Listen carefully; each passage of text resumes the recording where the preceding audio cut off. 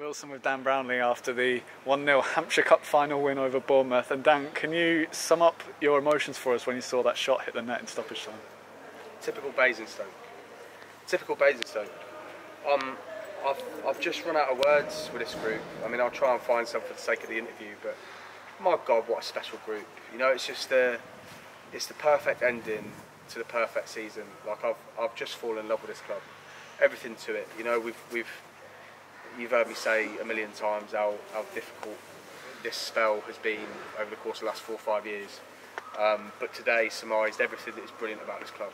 The support was just unbelievable.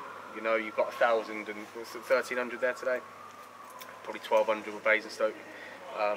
That says a lot about this club and the way it's going and the trajectory and the fact that they're starting to believe in this club again. And so they should, and they should believe in this group. It's just a season like that I don't think I'll ever be able to rival again. I'll give it a damn good go, but it's been unbelievable.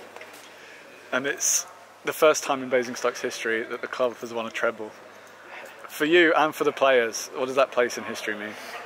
We said it before, you know, we weren't naive enough to believe that we were going to come down here and pop them off the park. We believed that we had an approach that would ask some questions, and it became a really good cup final. The fact Mark Scott has won man of the match, I think, sums it up in that they've more than played their part.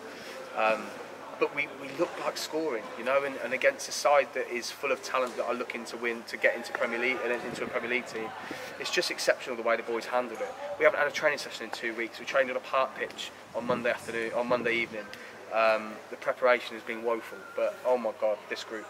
They're just the most special group of men in every aspect. But today's a club thing, and picking up on your phraseology, like me and the players, the management staff, we had a little bit of an emotional moment before we came out to this game, where I just thanked them for all their efforts, because today wasn't going to define our year. You know, if we'd have got beat 3-0 today, I still want to have this positivity about the season as a whole. But my God, just what an ending! Unbelievable. And 3 trophies in 3 weeks. Do you get used to the feeling? We're going to have to get a bigger cabinet, aren't we? No, and I've said it to the boys, don't get used to it. You know, and we went 15 games unbeaten in the league. And nice, we went 15 games unbeaten in the league, and you can get used to that feeling. It's that, Jesus, Billy, that is Billy Upton in a nutshell.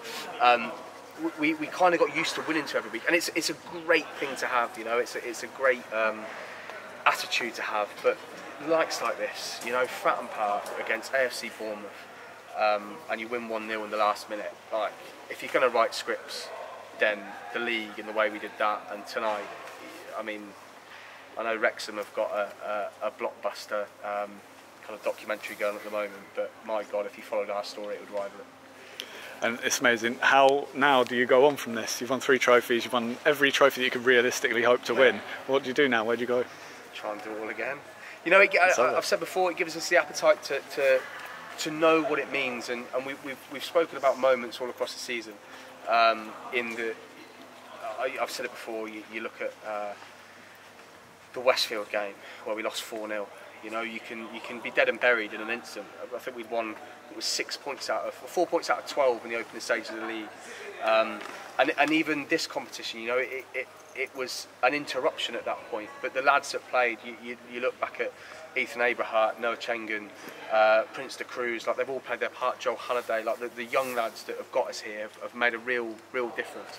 And it just this night, this ending, the lads are off to Benidorm tomorrow. It's exceptional, absolutely exceptional. I don't think Benidorm's going to know what's hit it. No, particularly with Billy Upton, I don't think he'll sleep for the next 20 days. But that's what it should be about, you know. Like I'm all for professionalism and stuff. You've got to enjoy your wins, because my God, if there's one club that can showcase that this doesn't happen very often, it is Basingstoke Town, because we have gone a long time without this feeling. And I'm so pleased that there was a big turnout today that got to witness it. I'm so pleased that there was a big turnout at the league that got to witness it.